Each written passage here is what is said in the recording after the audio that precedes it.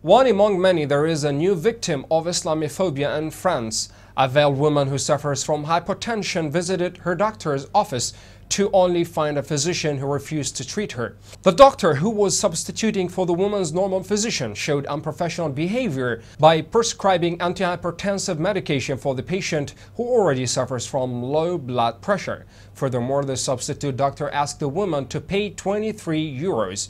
The veiled lady refused to pay and insisted on getting the right medication. However, the doctor in charge simply tore the prescription and claimed that she described veiled woman.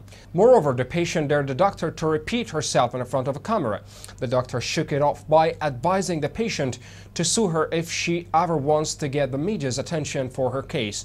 As a consequence of this humiliation, the patient filed a lawsuit against the doctor. However, the public prosecutor of Chambéry showed no reaction. The doctor claimed that the patient showed aggressive behavior, while the patient proclaimed that she was assaulted verbally by the doctor, who no longer wants to see veiled women in France.